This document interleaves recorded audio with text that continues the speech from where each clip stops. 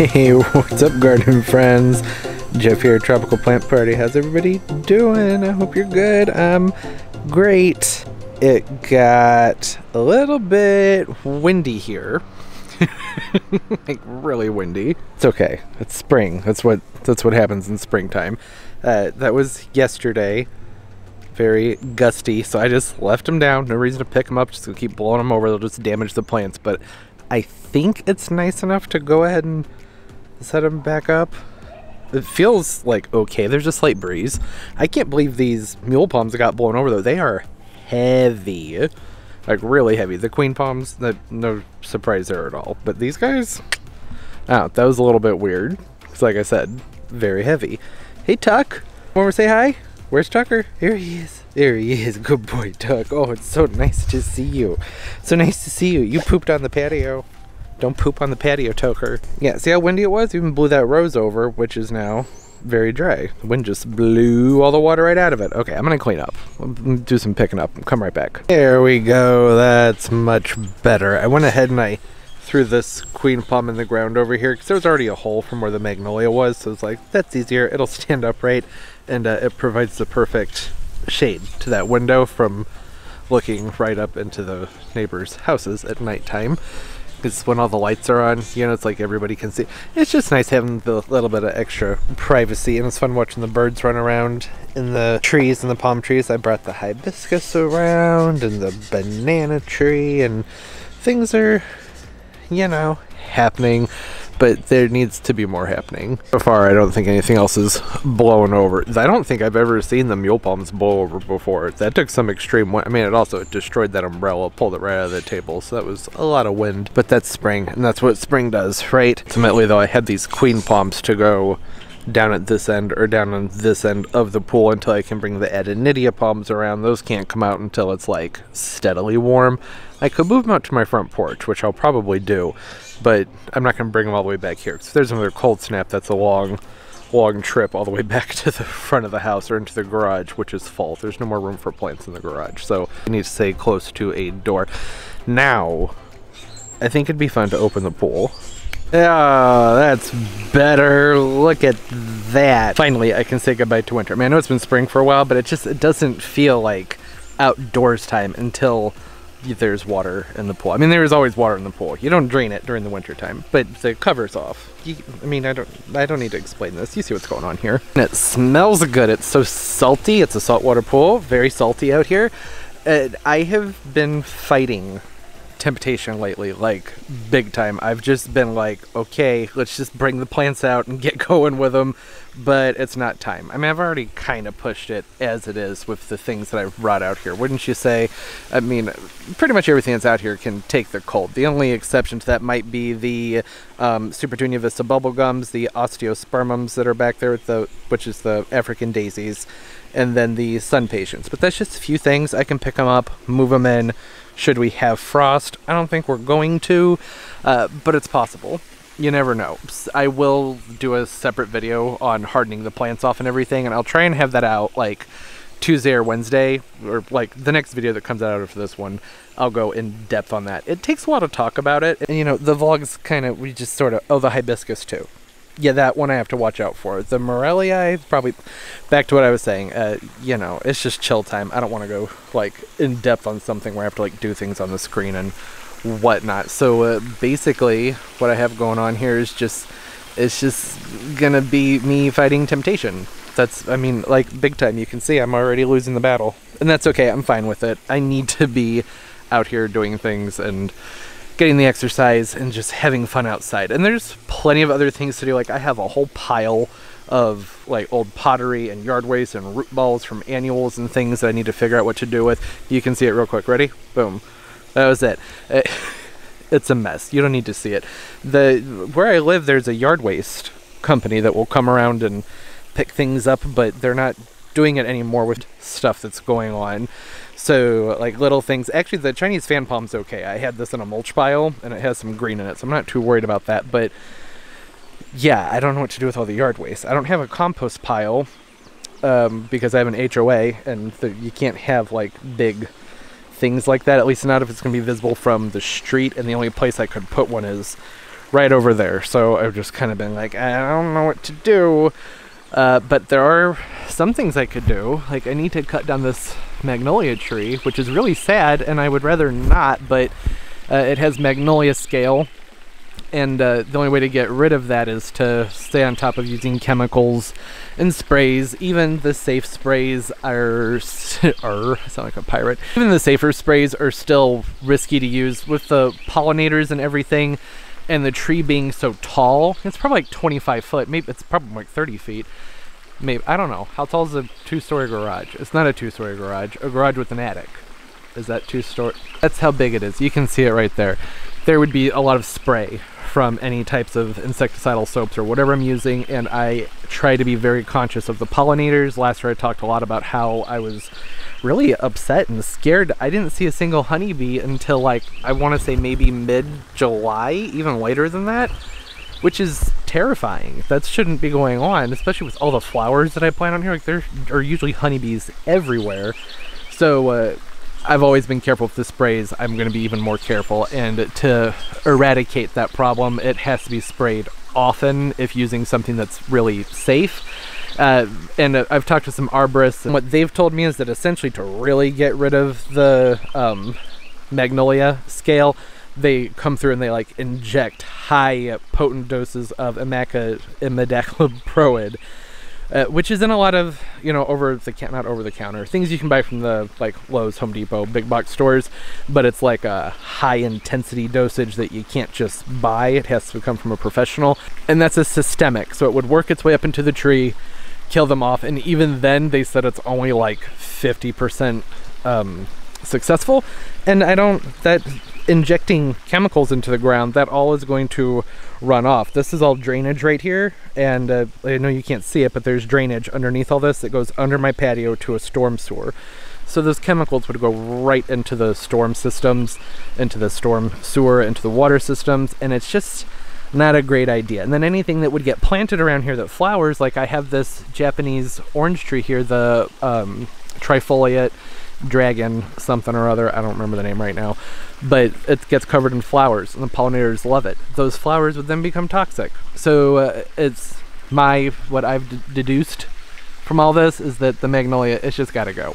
So I had talked about like last year about, you know, I did a dormant oil and a whole bunch of different things, and it's got, like, I can already start to sort of see where they're coming back in here. So the trees just gotta go. I don't know how I'm gonna get it out of here. It'll probably just be a pile of tree sitting in my yard for a while, but that's okay. I'll figure something out. It does have to get done relatively soon because the bananas, like, they're really taking off and starting to do their thing. I will actually probably need to pull this mulch off so that there's no rocks. They're even poking up from down below there. Cutting these big branches off, there will be things falling and destroying things. The bananas grow pretty quickly, but it just seems to make more sense to me to go ahead and get this cut down before there's a lot of stuff down below for it to fall on top of and break. What I may end up doing, because I'm gonna need a professional to come out here and actually get the root ball out. The ground over here is full of pipes, so I want someone to come in and actually dig that out, trim it out. So I could potentially go ahead and just do a hardcore cutback on this to keep it short. I mean, I'm talking like probably cut it like right around there. It will probably resprout and start going as long as I get this done soon enough, and it would at least be low enough that I could have more control over the spray. And that may just be what I have to do this year. I haven't decided yet. I'm just kind of thinking out loud here because, like I said, I don't know where I'm going to dispose of the tree, and like, you can't do burn piles or anything like that here, and maybe there's someone I can call, but I don't know, with the whole thing going on, it kind of throws a kink in the plans. You can see I did move some plants out. I'll talk about that when I talk about hardening things off. I don't know, I'm tempted to go out into the garage and get my chainsaw and just give this a whirl real quick. Maybe even just use the one on the stick and get a ladder and start cutting little pieces off from up top, and at least just kind of see how easy it's going to go. I don't want to do any damage here to the trifoliate orange. These are apparently very rare. They didn't used to be. I mean, I got this for like 30 bucks, so it was just a little stick. But from people who have commented on that video where I talked about this. Apparently it's kind of a hard thing to find now. And regardless of that, I still don't want to do any damage to it because it's a very slow grower. So I need to be careful there. And it's not, it needs to be dug up and moved. Everything has kind of shifted forward. This was originally planted right back there, like a little bit in front of that pot, and the ground just settled. This is all, it's hard to tell in the video, but everything's kind of bermed up here. So, but digging it up is going to be a problem. Look at the size of the thorns on this. This is not a plant that you mess around with. It'll get you. It's gotten me plenty of times. I would have to, I don't even know what I could wrap this in that those thorns wouldn't go right through. I mean, this is a very dangerous plant, which is another reason to get it further away from the patio though, right? What am I gonna do now? I think let me go look for the saw and play around. I'm gonna think about that for a minute. Nope, never mind. Just remembered, shoulder injury, not supposed to be doing stuff like that. And the chainsaw's stuck behind a bunch of plants. I have to pull all the plants out, and I don't feel like doing that. I think I'm gonna have to call a professional to take that tree out. It isn't great. I don't know if that's something that can be done right now. Tucker, cut the tree down. Well, I have the mule palms out. I could go ahead and get those moved down there. That's where the mule palms go in those two big blue pots. That's where those go. Mule palms, I'm referring to this palm tree right here, and then the other one's kind of stuck back there behind everything. But I've been using them as my little screen. I made myself my little privacy bubble over here to do some filming and work in. That's where I'm standing right now. I mean, I didn't need to explain that. You can probably tell where I'm standing. So I can move one. Why not? Probably not supposed to do that either, but well, if it starts to hurt, then I just won't. There we go. It looks good enough. The rim that's on there, that won't be visible once I get it planted up. I feel like it's too soon to do that though, right? Don't you think?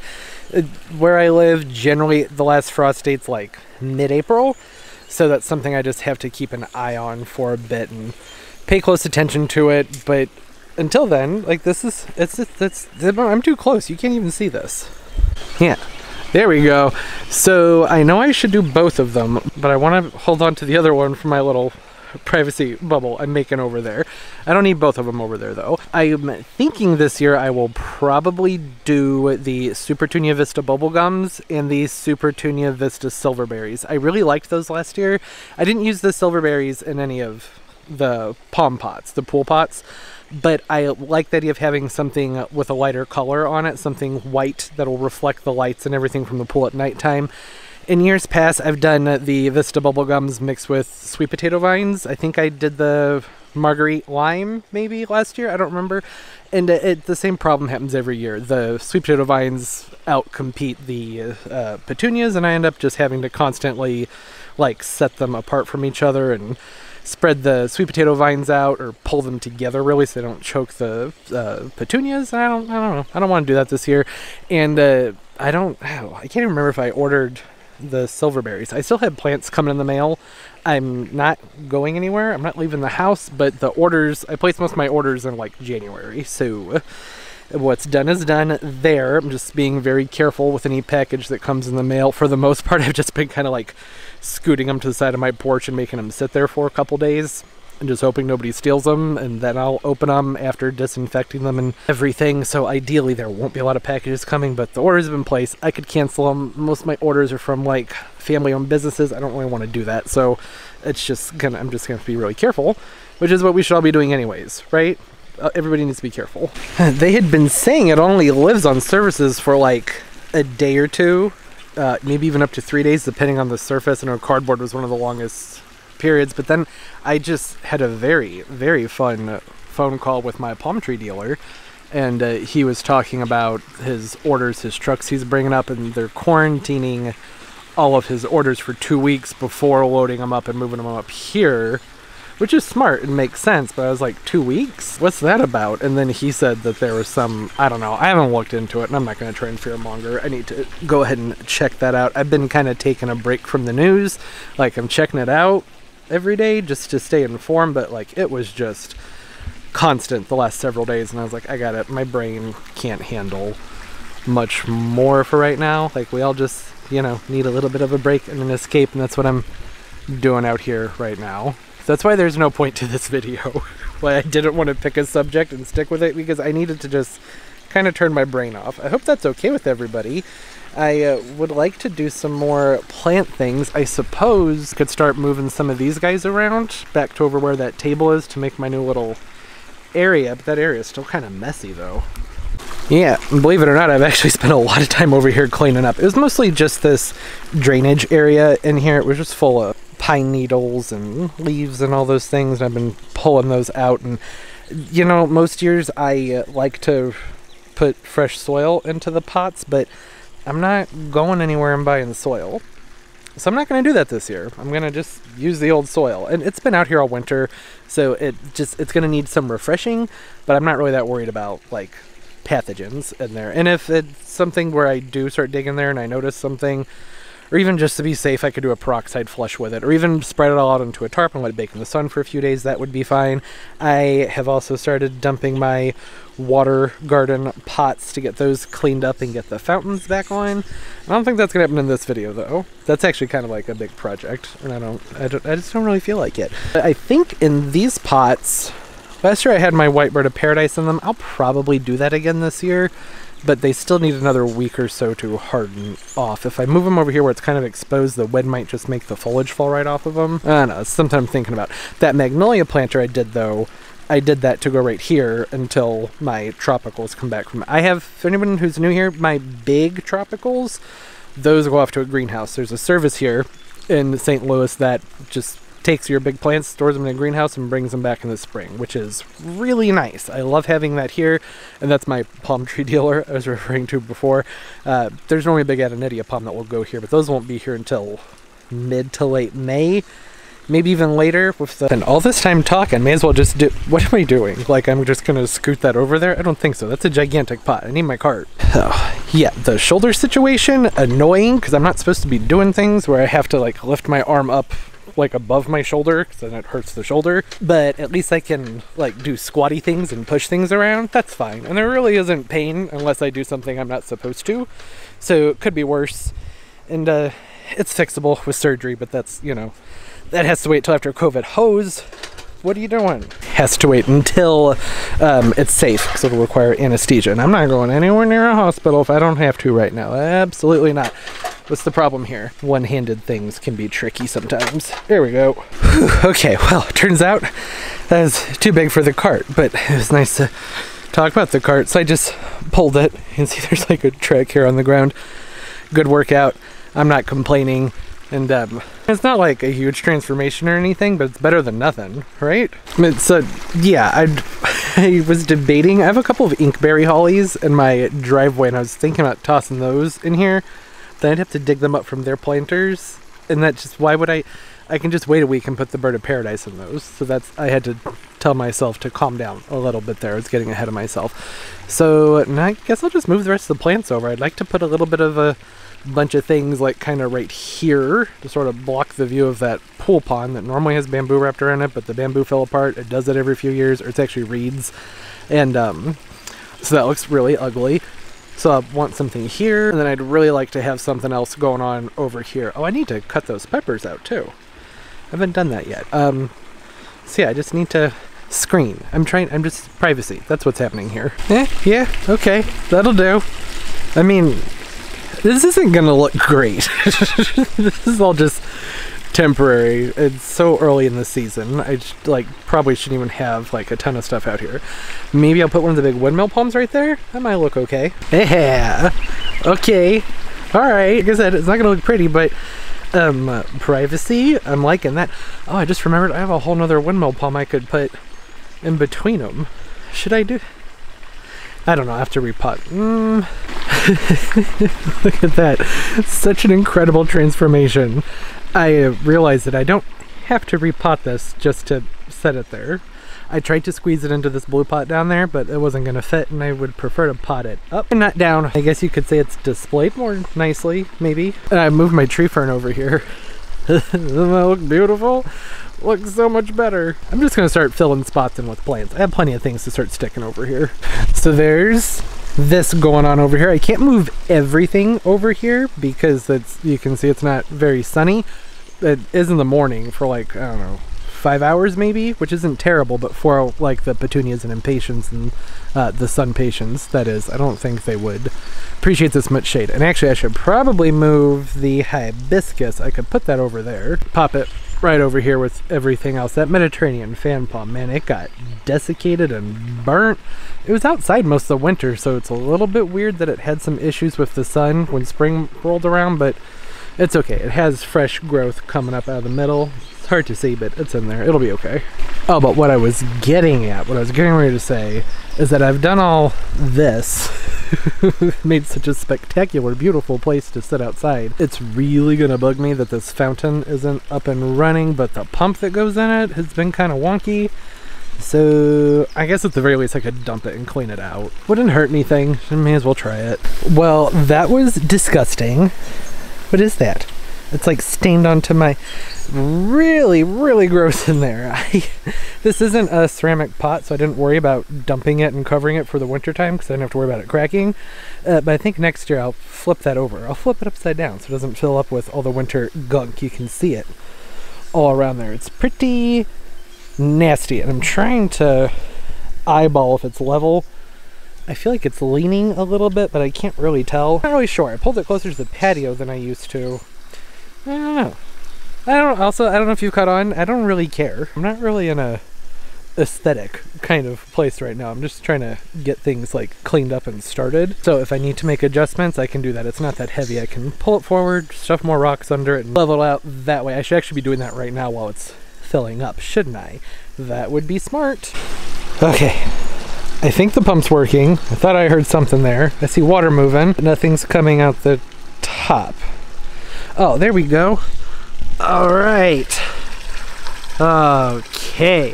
Wow, that has a stronger flow than I remember. That's good. Oh, Tucker's gonna be happy. He loves drinking out of his fountain bowl. That's really the only reason I have this here is for Tucker. It helps him stay hydrated. He likes to drink out of the pool, which isn't great for them. It's salt water, and it's a really small amount of salt, but still, like, it's probably not ideal. I mean, frogs and stuff live in that pool for a long time. They're amphibians. Do you think they would die first? They're really sensitive. But the whole point is fresh water for the dogs, fresh moving, oxygen-rich water that I have to keep clean, which isn't too hard to do, and sound. It sounds very pretty. Doesn't that sound nice and relaxing? And super easy. I've had people ask me to do a video about this before, but it's just get you a big, wide pot that doesn't have a hole in the bottom and put a pump in the bottom of another pot and raise it up with bricks or upside down pots, whatever you got to do to get it to the level you want.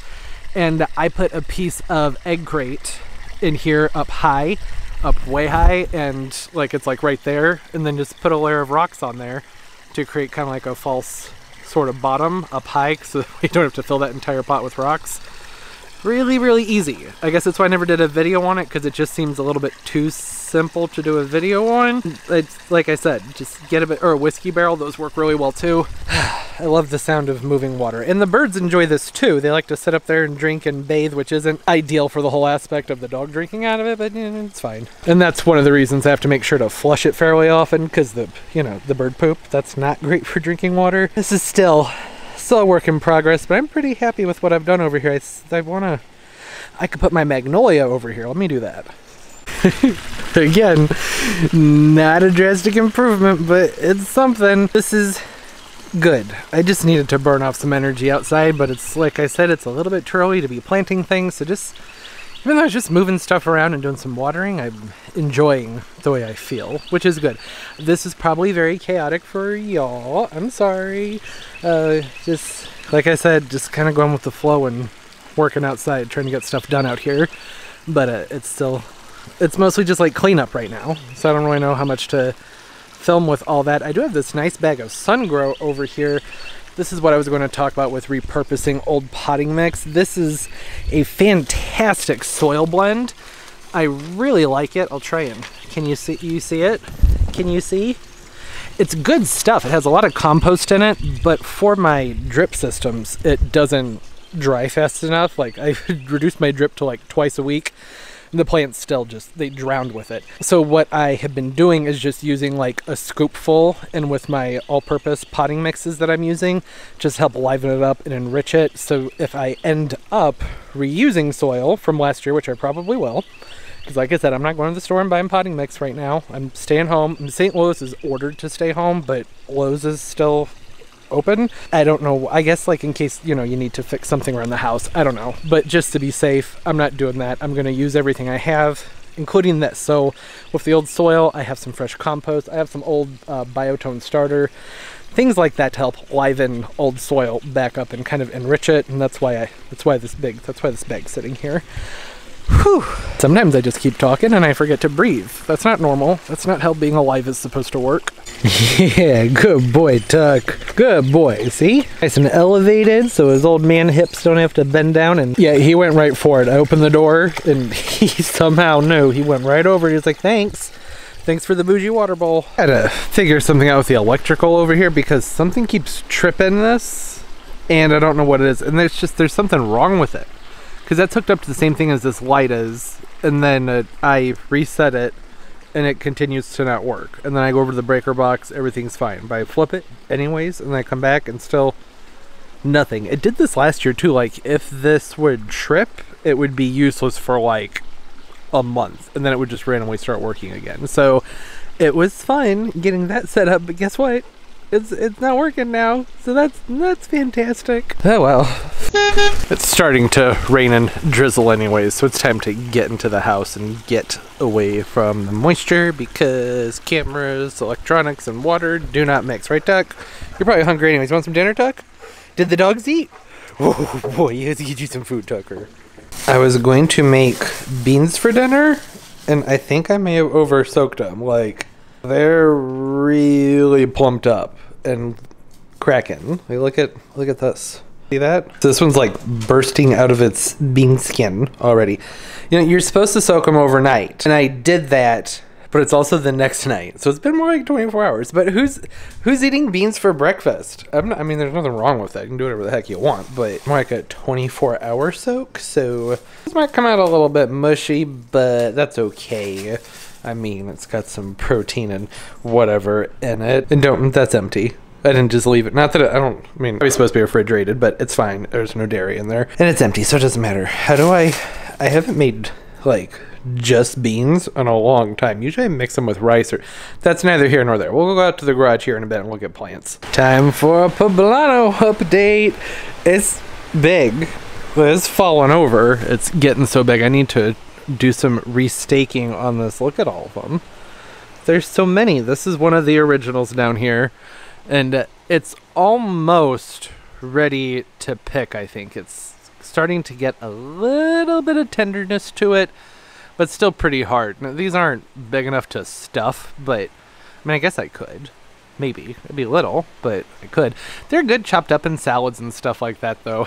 It's time to restake this. I think I should probably stop picking it up because it's not good for it to go up and down like that. This is the first time the basil's looked a little bit thirsty, but I think it's actually because it's getting so close to the grow light that it might be kind of scorching itself a little bit. So I'm going to cut that back, but otherwise it's just business as usual over here. Temperatures have finally started to get mild enough that the plastic being down isn't really affecting the temperature in here very much.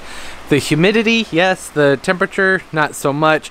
So I may, it's not going to happen in this video, but maybe next week or the week after I'll be pulling the plastic down from one side. And then the problematic diva plants, like the areca palms and the cordylan fruticosus, the ones that the mealybugs just latch onto and just devour, I might just throw them outside and blast them off with water. And, you know, that would be better than just, you know, spraying with all natural stuff and crossing my fingers. At least if I blast them off, then they're off the plants. So, and I just keep them near the garage door, so if we're going to have temperatures below like 45, I can just scoot them back in. There's not a lot of shade near the garage, though. So I have to think about that one, but I just, at this point, since it's only like a handful of plants, it would probably take 10 minutes to move them out. I feel like it would be easier to go ahead and just do that instead of waiting another month to move them and then having the problem get a lot worse. I don't want to do that. I just kind of started to lose some of my patience, you know? I just kind of want to get the ball rolling, even if it's early. But the point is, late next week, the forecast will be extended out far enough where I can kind of test the waters, see how things look, and like I said, keep them close enough that I can just pull them back in if the temperatures are going to get cold again, because they probably will. It's very much just wishful thinking to think that we're in the clear where I live for not having any more frost, but potentially we are. Every year's different. You never know. So that's what I'm doing. I'm paying attention to that. I got my philodendron put up on a stake here. I don't remember if we talked about that last week or not. It is responding well to being on a new stake, which is great.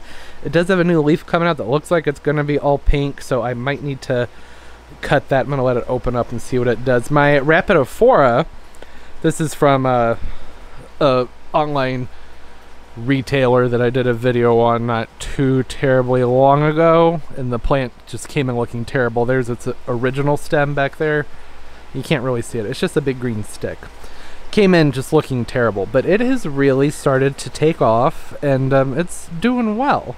It's nowhere near what it should be. I'm glad that it's starting to perk up a little bit, but there are other things like the whitefly. I've been spraying. Sprays I've always used that have worked great.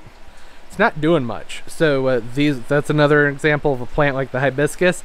Gonna go ahead and just push that out. They can take a little bit of cold and blast them off. The neem and everything, it's particularly this hibiscus. My other ones, it's working fine. I've used a little bit of neem, but I'm mostly using peppermint oil and stuff like that to help smother them and suffocate them out. And I've been using some sprays from, who are you? The insecticidal super soap from Bonite. This has always worked great for whiteflies, but not on this hibiscus. And I think that it's because this one has particularly glossy foliage. So it tends to, the insecticidal soap tends to just kind of repel and bead right off of it. But you can see there, like, that's not good. That's pretty bad. See that down there? Yeah, that's pretty bad too. Now, that could also be from overspraying. But the leaves that are turning yellow are also the ones that have the most bugs on the underside. So this is, I mean, that's typically what you start to see when you have a whitefly problem. So getting this outside where I can blast it off and spray it a little bit more easily. Because if I can lay this down on its side and really soak the because the whiteflies hang out on the underside of the foliage. So you can kind of see there's like those white dots on there. That's the whitefly. And it's hard to, I've been trying, but it's really hard to get that spray up in there when it's standing up like this. So little things like that I'll be working on next week, and otherwise, like I said, it's just, you know, business as usual. Just kind of trying to stay busy and enjoy the time I can have outside and make the most of every day despite what's going on. Every day that's getting a little bit more challenging. I'm sure you know what I mean there. So what have you guys been up to? Hopefully staying home, right? You staying home? Stay home.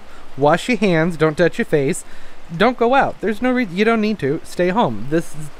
I have been resisting a rant on this one for a while. Don't make me do it. Stay home. Anybody else notice how it seems to be fairly easy? I think it's a gardener's thing. Like, I don't touch my face that much because, you know, my arm tools, my gardening tools, my hands, they've got dirt on them all the time. You kind of get out of the habit of touching your face. That hasn't been much of a struggle. Still something I'm paying attention to because most of it's done without us even realizing that we're doing it, but it's certainly something I'm paying attention to. No, I still haven't cleaned my desk off. It's still, things are messy. I haven't really needed to, so I've just kind of let it go. That's what it is. You know, I think it's funny the people who are like, I've been so productive. I'm like, yeah, I haven't done laundry in like 2 weeks. Like, I just let it all go. Not really, but I've been trying to stay on top of you know, doing things outside when I can, and a lot of time on Zoom and stuff like that. And I need to do laundry very badly though. Did y'all watch Tiger King? I am very conflicted over it. I wasn't going to watch it because I already have some pretty strong opinions about big cats in captivity outside of it being a conservation, you know, situation. We need to conserve and whatnot. So I wasn't going to watch it, but then someone told me that like it's a lot more than that, so I did. And it's just, what a whirlwind. That was a roller coaster. And let me tell you, there have been some fantastic memes that have come out of that show. We'll say, though, there were some things in there that really, I think, should have had trigger warnings for some people. If there are things that you might be sensitive to seeing, then I would be careful about watching it. So I'm not going to recommend anybody watch it because of those things that I think could be very triggering to people. I don't know why I started talking about it. Oh, it's because I've been calling my Australian tree fern Carol Baskin ever since I watched that show because of the memes I've been seeing. It's just that plant's a... Never mind. So maybe not Tiger King. What are y'all watching that's like uplifting and happy? That's the stuff I need to start checking out. I've been, like I said in one of my last vlogs, I was like, Dexter, Pandemic, Contagion. Like, just not always like the most cheerful things. I started watching Shark Tank. Wait to talk about that. I have mixed opinions there. That's not... How did I suddenly turn this into a let's review TV shows channel? That's not what's going on here. Anyways, hope everybody's doing well. Like I said, staying safe, staying at home, please. This only works if we all do it together. And that aside from what's, going on right now, that everything's going great and life is just beautiful for you. I'm looking very, very forward to repotting this guy, this monstera, and getting that up onto a nice sturdy stake. The way it's flopped, I'm worried that there's a curve now in its growth, so it's going to be a very slow process straightening that back out, but I can do it. It's just going to take a while, and that's okay. And I know people are going to say, oh, just cut it off and sell the... I'm trying to grow this into a great big monstera tree. I'm going to call it a tree. And you don't want my plants. You see the whiteflies and the mealybugs? You don't want my stuff. But no, I can straighten that back out. It'll just take some time, like a few months probably, but it's doable. And I'm really looking forward to that. And, when I do things like pull some of the hibiscus out and whatnot, because when I move my hibiscus out, I'll say it anyways. When I pull my hibiscus out for the spring, I usually give them roughly a 50% cut anyways. So that's one of the reasons I'm not like totally freaking out about the whitefly and the sprays not really working very well, because I'm going to be cutting a lot of that off anyways. It encourages new growth. They'll flush out more flowers that way, but that's only if I can move them out early spring, which I think is probably what I'm going to do. Like I said, if it gets too cold, I'll just pull them back in. I have, I think, 3, maybe 4 others, not just this one, and it seems, that would be much happier outside, even if it's a little bit cold. I think it would be happier. My point there was that it will free up some space. Let me try and get past all the junk nope, there's stuff everywhere in here. It'll free up enough space that I can probably pull this out and go ahead and get that repot done, so I can get to starting to straighten it back out. Because like I said, I think it would really appreciate not being like hanging over like that and in something a little bit bigger. It just grew so much last year. I wasn't expecting it to take off the way it did, but it's really been doing great. It even opened up a new leaf back there. Can you see it? Not really, because there's another leaf on top of it because it's grown all wonkily, but it's got a really nice big piece of variegation on it, and I'd like to be able to appreciate that more. Yeah, plenty to do. Lots of fun things going on. I hope everybody's doing well. I said it before, I'm saying it again because I mean it. Comment down below, say hi, what's everybody been up to? Positive, cheerful thoughts, positive energy. I've just, we gotta put it out there and get it and try and make the most out of this terrible situation. And, the whole YouTube thing, I just feel so cringy saying it right now. So there it is on the screen. Social media, the YouTube stuff makes a big difference for the channel, and I do appreciate it. So thank you so much for that. And of course, you know what? I don't think Pumpkin's been in this video at all. Let me go inside. Let's see if we can find Pumpkin, and we'll say goodbye. I just walked all the way back in the house and completely forgot that I should probably turn the lights off, seeing as how it's like 11 o'clock at night. There we go. Toby, you seen Pumpkin? Where's Pumpkin? Okay, you sleepy? I don't blame you. I'm a little bit sleepy. I'm actually not. I'm kind of bouncing off the walls. Well, I see her butt. Pumpkin, what you doing down there? There's the dumbest question you could ever ask a cat. You sleeping?